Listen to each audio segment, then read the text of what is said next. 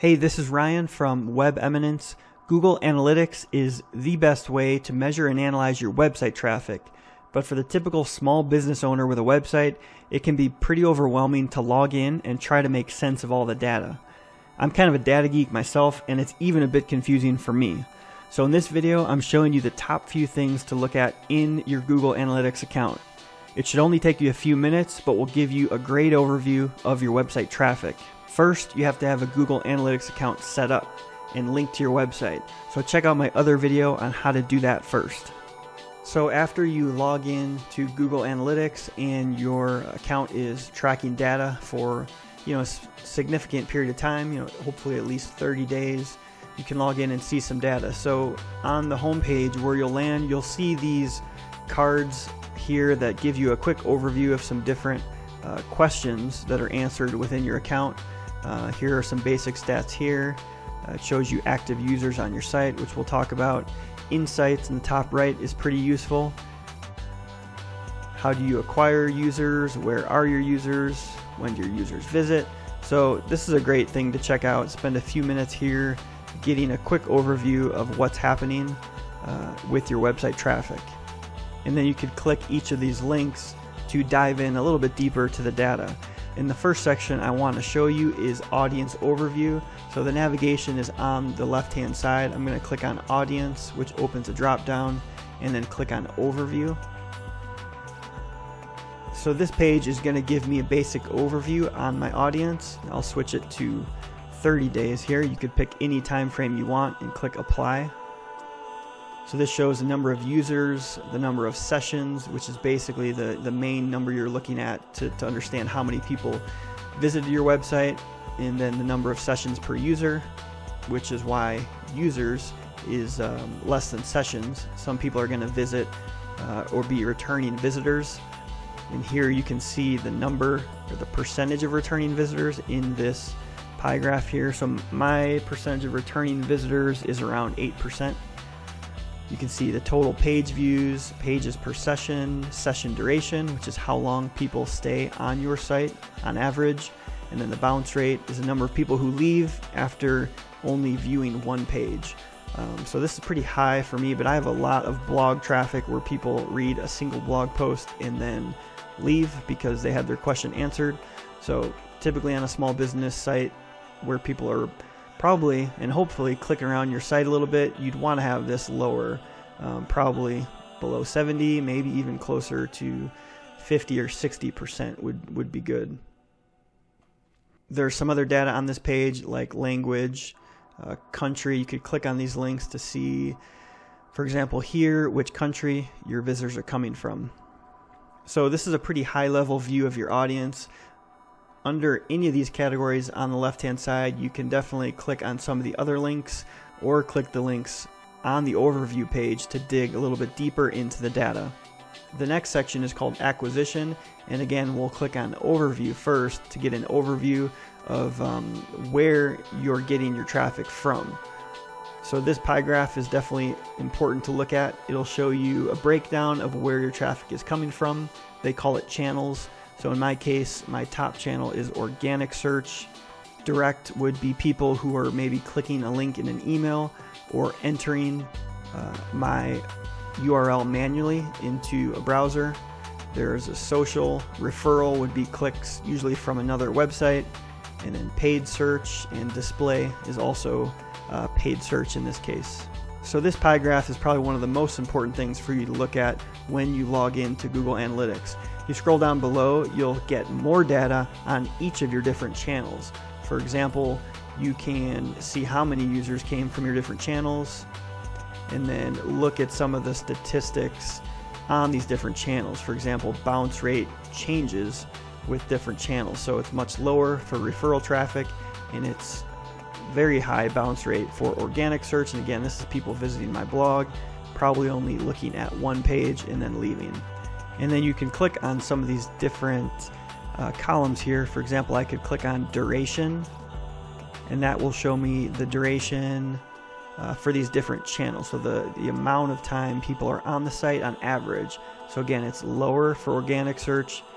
People coming from paid search are on the site much longer. minute and 58 seconds on average. So that is the overview tab under acquisition. Again, under this acquisition tab, you can definitely click on some of these other items to dig deeper into the data. The next one I want to show you is behavior. If you click on behavior, you're going to first go to overview, and this is going to tell us how people are behaving on our site. We saw some of this already under audience, like the bounce rate, average, time on page. So this section is pretty useful because you can start to see which pages are most popular on your website. So in the bottom right here, I can see the top pages, the top 10 sorted by page views. So I have a blog post here that is getting the most traffic for the last 30 days. So in this case, I might want to take a look at this blog post, make sure it's updated, make sure maybe I have a call to action or maybe some way to engage with readers to keep them on my site, or maybe sell them a product or service, or just make sure the blog post, again, is updated and useful to my readers. You can get a little bit more data on your top pages by going to Site Content under Behavior, and then clicking on All Pages or Landing Pages. And that's going to give us a listing of our top pages, and then you can scroll through. See, I have 189 of them on this list, but it's sorted by the top page views. I could sort by these different columns, like bounce rate, for example, to see which of my landing pages has the top or the highest and lowest bounce rate. And you could use this, for example, to maybe fix or try to lower the bounce rate on some of your high bounce rate pages to keep people on your site longer. Another great visual view that I like to look at to see how people are behaving on the site is click on Behavior Flow under Behavior, and this gives you this visual kind of flow graph of how people are flowing through your website. So you could look at starting pages here, and this with just the slash here would be my home page, and then this red kind of drop off graphic here shows a percentage of people dropping off from the home page, and then this shows them flowing through to different pages on my site, like a services page, a pricing page, an about page, and then it shows their first, second, and third interaction, and then you could add more steps. Just a good visual view. It's useful, but it's also kind of just fun to see how people are flowing through your site. You should be able to get some useful data from this, similar to the other data we just looked at, but it's more of a visual view. You're probably noticing there's a lot of options that I'm not showing you, like adding segments. So the different options can get pretty complex, and I don't want to get into too much detail in this video, but I just wanted to let you know that there are a lot more ways to manipulate the data to get more useful information for your specific website. So another section I want to show you is real time. So that's the first option. If you click on real time, you can click on overview. This section might be more fun than useful, but I do think it does have some use. So you might not want to spend too much time in this section if you don't get a lot of traffic. I have about 100 to 200 sessions per day. So if I'm looking at this real-time graph, I usually see visitors pretty consistently. It's Friday afternoon now, so traffic is kind of low. But what this shows you is the active page people are on. And this is literally people that are currently on your site. So right now someone just landed on a blog post of mine. It says which post it is, it gives me the URL here, shows their location in Washington. So it's kind of fun just to see people visiting your website in real time. But for me, it just creates more of a connection to my traffic and makes me realize that people are actually on my website. You can be a little bit disconnected from your website traffic, so it's just numbers. But when you realize there's literally someone on this blog post right now, it makes you think about what's on that blog post. Is it up to date? Is it readable? Do I have good images? So similar to when you're looking at your top pages, to see that people are actually on your website in real time on specific pages, I think is motivating to get your website in order. So the last thing I wanted to mention is goals, and you'll find goals under the admin section, or at least you'll be able to set them up under admin. So that's at the bottom left of this navigation, Here, you may have seen goals mentioned, or you may see them throughout Google Analytics, and they're a part of the data in all the different sections we've looked at. So you can make your data more meaningful to you by creating goals. For example, if someone visits your contact page, that could be a goal. If someone is on your site for 1 minute, that could be a goal. If they're on your site for 1 minute or more, I should say. So if we go to the admin section, I'll show you where you create these. Under view, you can select goals. I have 2 set up. One of them is when someone does a live chat with me on the site. One of them is contact form submit. So when someone submits a contact form on my site, it triggers an event which triggers this goal. So I can count those, and then I can go through all the other stats in Google Analytics to see which channels are creating goals and which locations are creating goals that are fulfilled.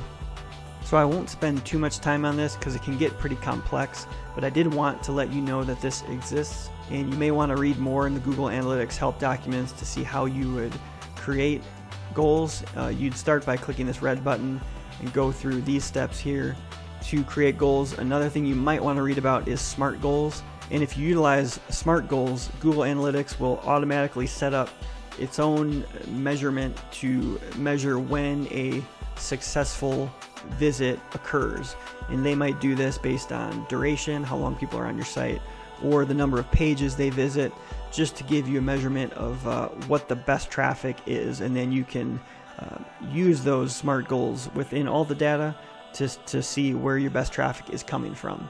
I do believe you need to have at least 500 visitors per month in order to use SMART goals.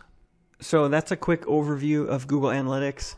You probably noticed I touched on maybe 3% of everything, or all the different links you could click in Google Analytics, but I think that small percentage that I showed you will get you a pretty good overview of your traffic, especially if you're a small business owner with a website. You probably don't have a lot of time to dig deep into the data, but looking at these few pages is going to give you a really good broad overview of your traffic and hopefully help you to take away some meaningful data that's going to allow you to maybe change some things on your website or take some action to improve the overall experience of your visitors and get better results from your website. So if you found that useful, make sure to click the like button, subscribe. I'll definitely be doing some more videos on Google Analytics in the future, like maybe getting deeper into some of the different reports, or maybe one on creating goals as well. Let me know in the comments what questions you have about Google Analytics, what videos and topics would be helpful for you, and we will see you on the next video.